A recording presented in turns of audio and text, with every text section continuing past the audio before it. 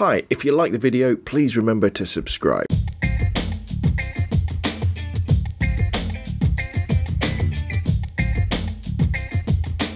Hi, I'm Rob from robnonphoto.com, and in today's video we're going to be looking at the Pentax K1000, an absolutely fantastic fully manual 35mm film SLR from the 70s to the 90s that is incredibly popular, incredibly cheap, incredibly reliable, and incredibly good.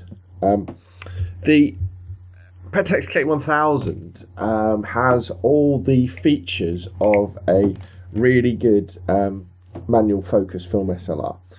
It's got through the lens metering, so what that means is, when you go to take a picture and you look at the little light meter that's built into it, you don't have to do any stopping down with the lens. You don't have to play around. It allows for that.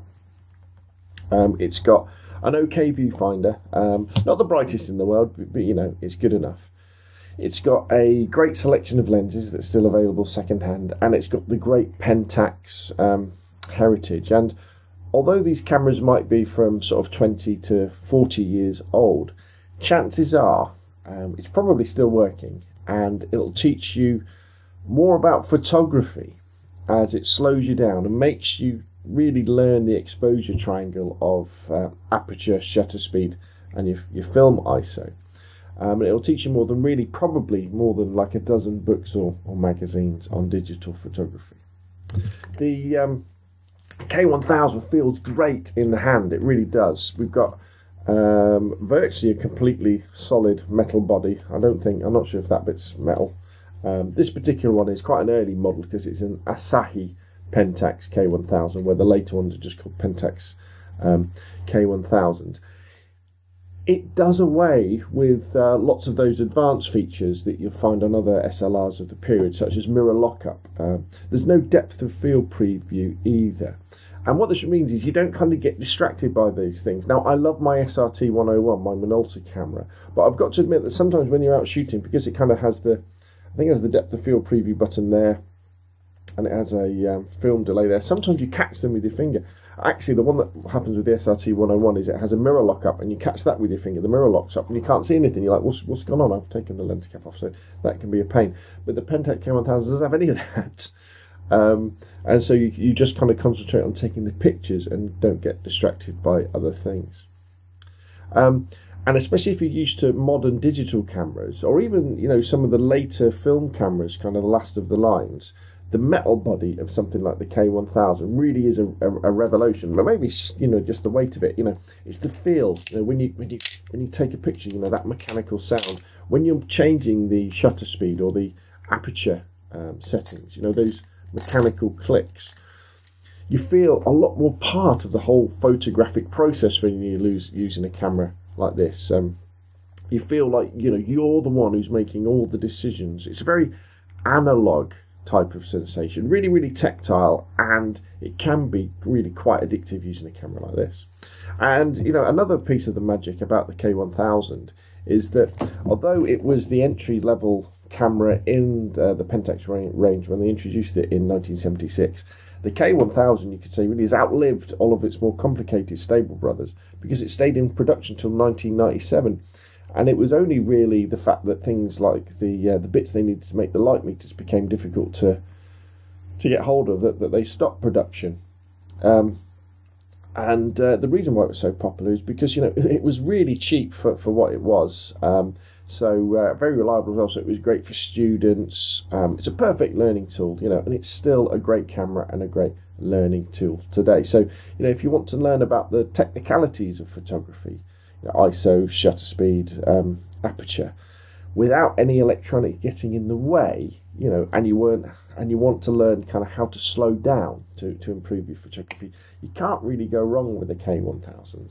And chances are, if you know sort of uncles or aunts or relatives who were into photography, they probably got one of them at least will have a K1000 hidden away somewhere, collecting dust that you can grab off them, borrow off them, maybe even buy off them, and then slap a roll of film in it and have some fun.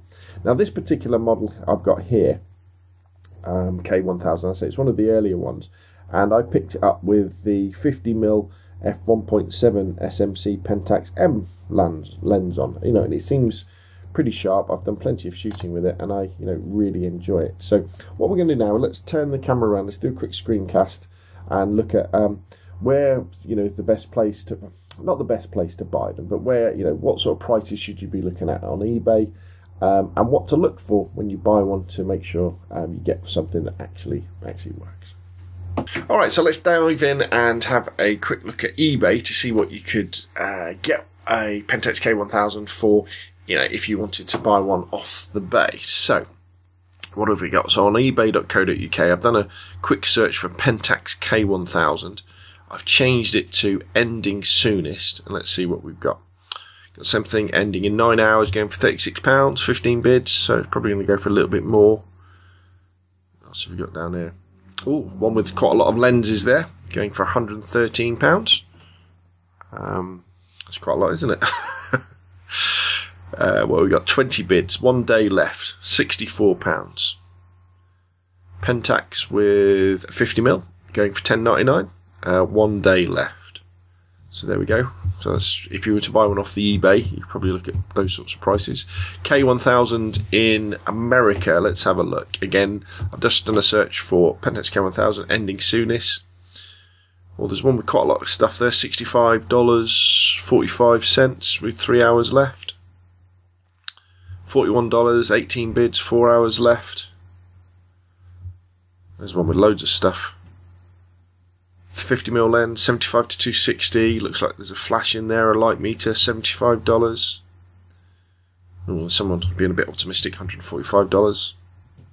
Anyway, that kind of gives you an idea of what you could expect to pay on eBay. Should you want to buy one off there.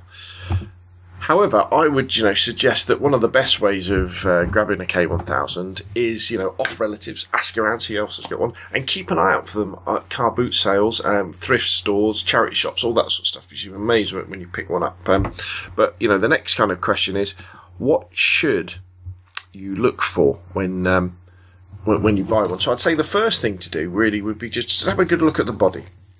What condition does it look like? Is there any big dents, big scratches? Does it look like it's been dropped or anything like that?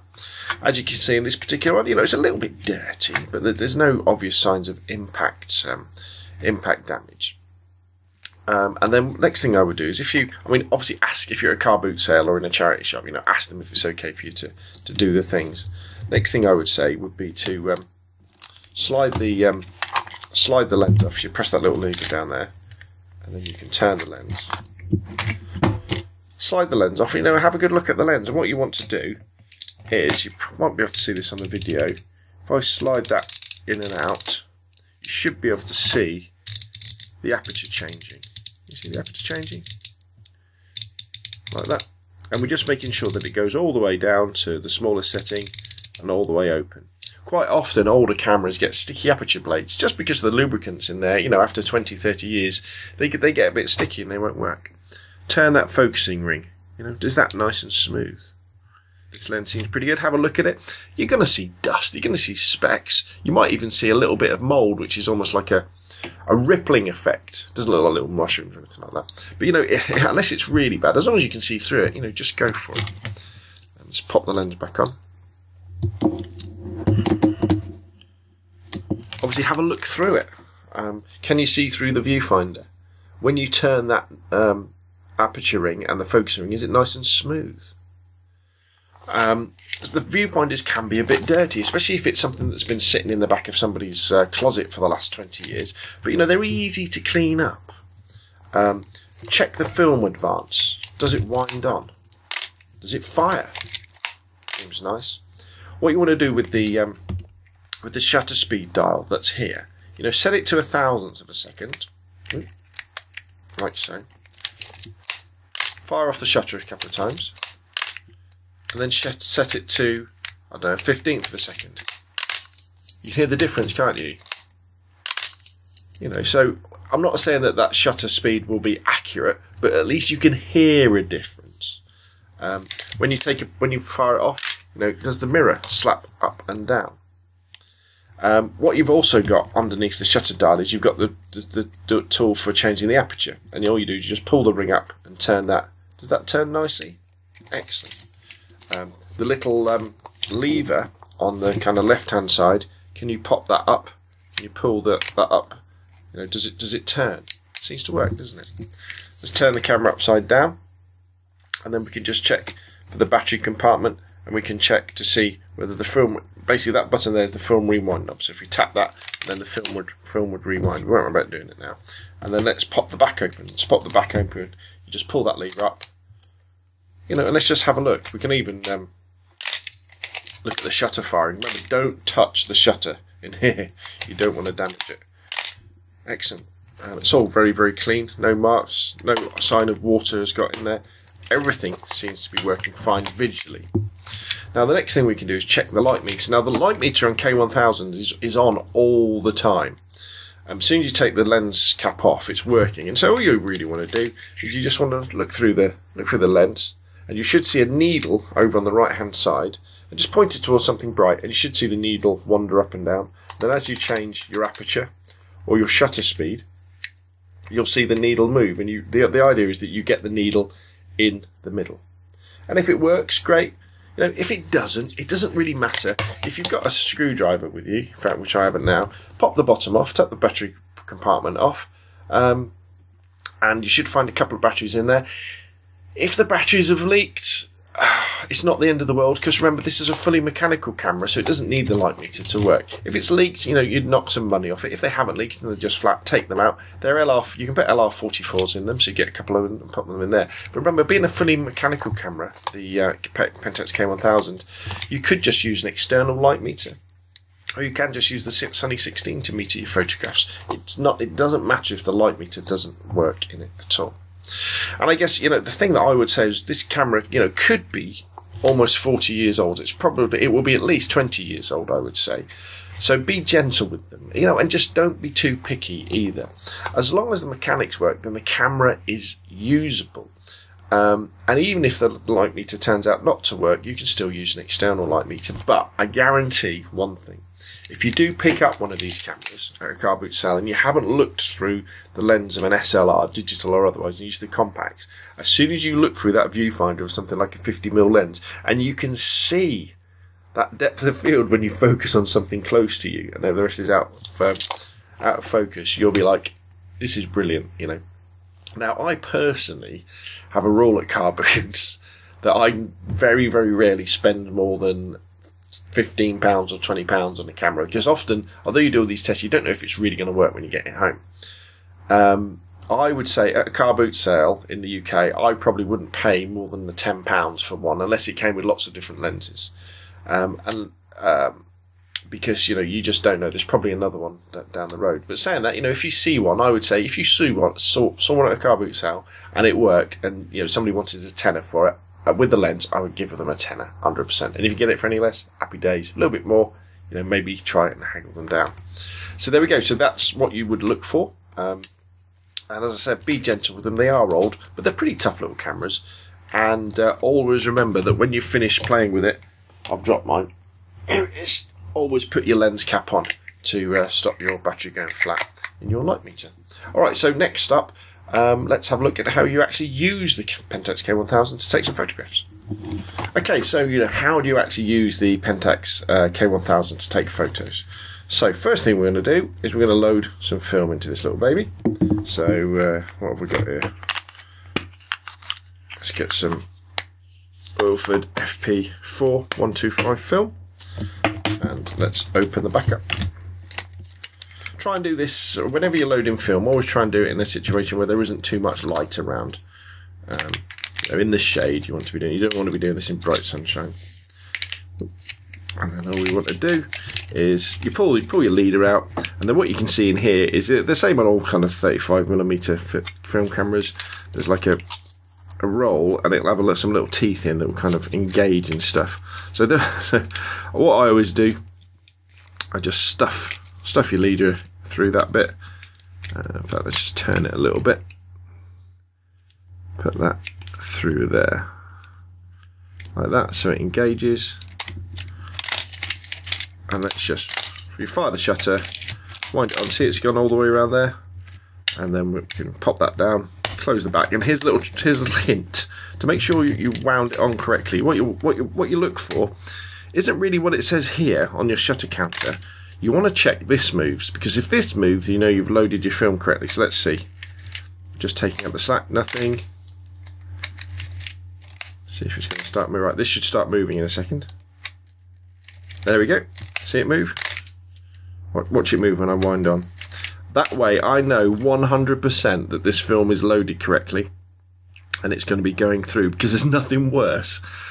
Well, there are worse things, but it's not very nice if you do load some film and you shoot away, and it's a 36 roll and you're like past 36, and then you realise that you haven't loaded the film correctly.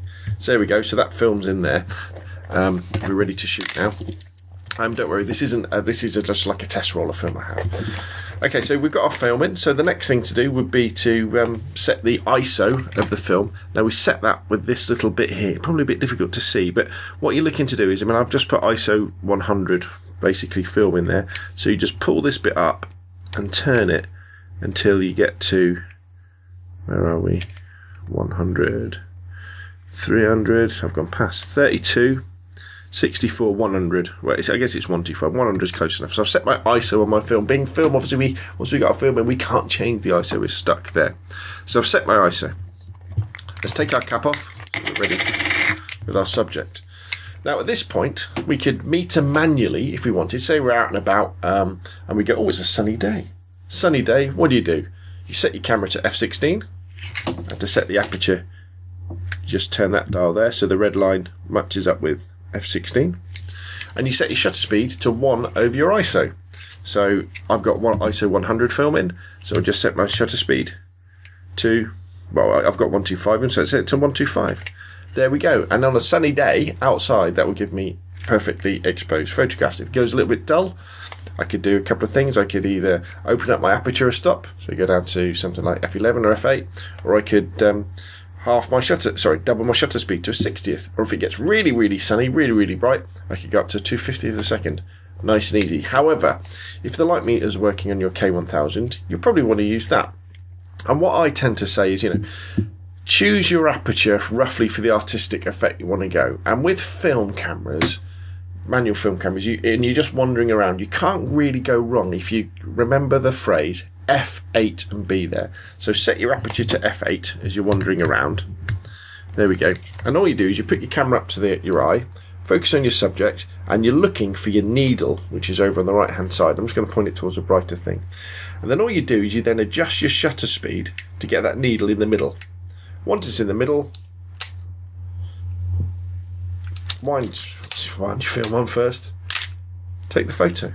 It's that easy. If the needle goes too far down, just change your shutter speed to get it back in the middle. If it goes too far up, change your shutter speed. Now, you will get to a point, obviously, when you go past the point at which the shutter works anymore. The needle works anymore, because you'll start running out of shutter speed. And that is the point when you start using...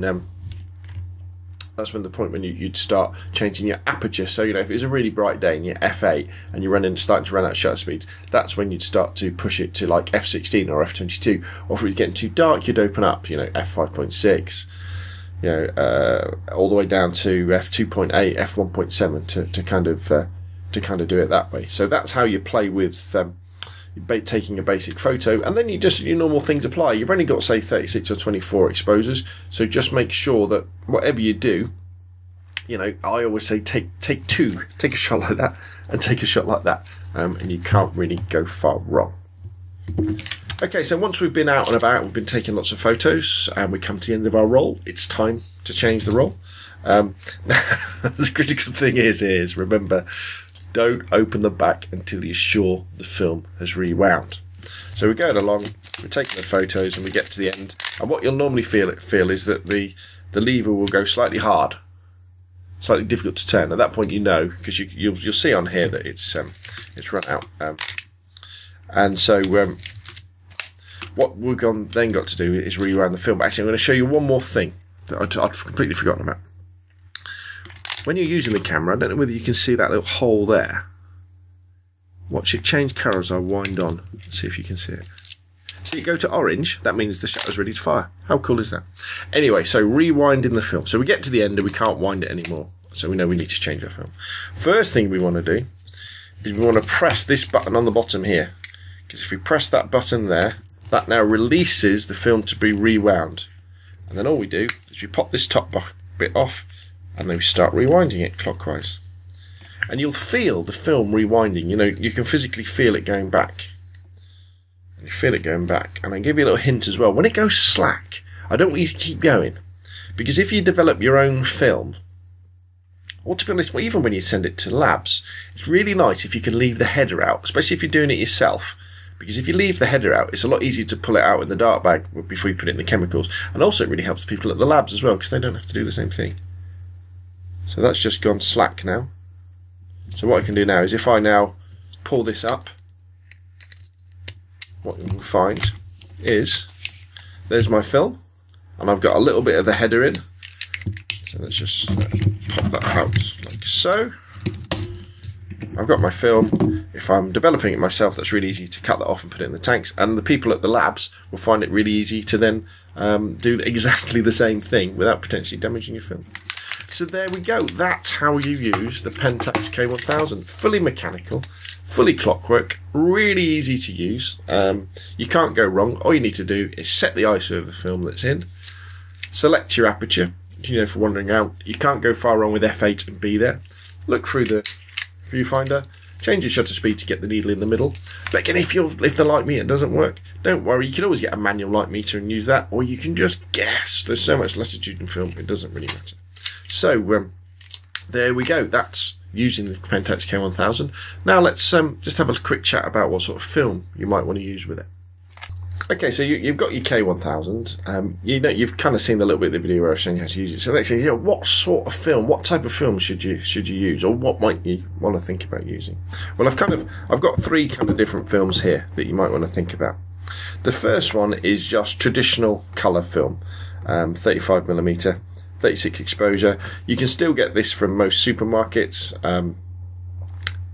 Probably, if you've got a relative, you've probably taken this off. They've probably got some 35mm film hanging around. Even if it's exposed, I'd still say shoot it. Obviously not as something important like a wedding.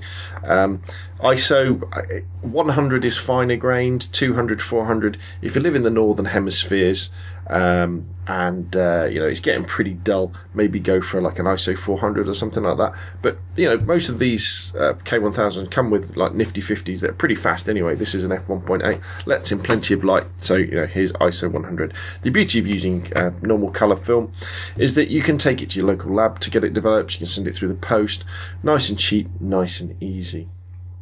The next step I would suggest is something like Ilford's XP2 400. And now this is actually a black and white film, but it's a black and white film with a difference, because the XP2 400, although it comes out black and white, actually can be developed, well, is developed in the same chemicals as your colour film. So you put this in your camera, you shoot it, and then you take it to your local lab, your local Asda, Walmart, or you send it off, and they will develop it in the same machines that develop this stuff. So it's really simple. It's quite high ISO. It's ISO 400, so it's nice and fast, and it is a really easy, quick way into black and white photography to kind of see if you enjoy it and it's something you want to do without having to invest in chemicals and stuff. And then you've got something like Ilford's FP4 Plus 125. Now this is a true traditional black and white film that is developed in black and white chemistry, which is different to the chemistry this used. This is the sort of black and white film you use if you want to develop it yourself at home. You can send it off and get it developed at labs and things, but you won't be able to take this into your local Asda, your local Walmart. They won't do black and white processing on the premises. They might have a service to send them off, but that tends to be at more in-depth camera shops.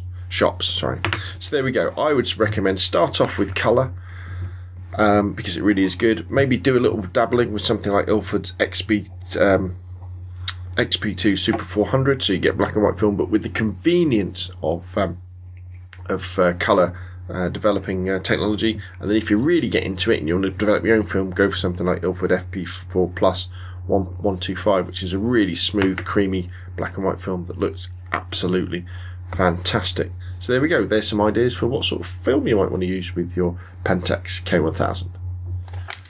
Okay, so hopefully I've whetted your appetite for the Pentax K1000.